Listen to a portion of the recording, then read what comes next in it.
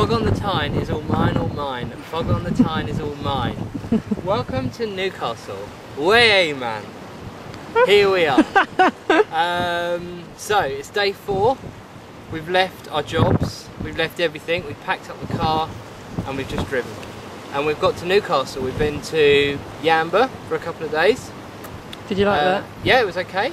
And then we went to Coffs Harbour and it rained. And then it was sunny the day we left, so that was nice because I got to wear the sunglasses.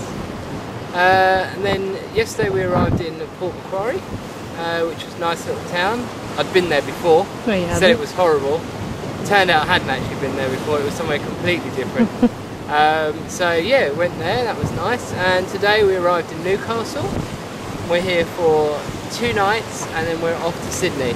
Now, I'm just going to point you over in that direction over there. There's a lot of sand. Now, people that come travelling with us, i.e. Nicholas, Steer and Kerry Norwood, would recall that as Port Stephens, where we went sandboarding.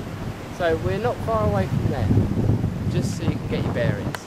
Well, that's about it for now, and speak to you soon. Cut!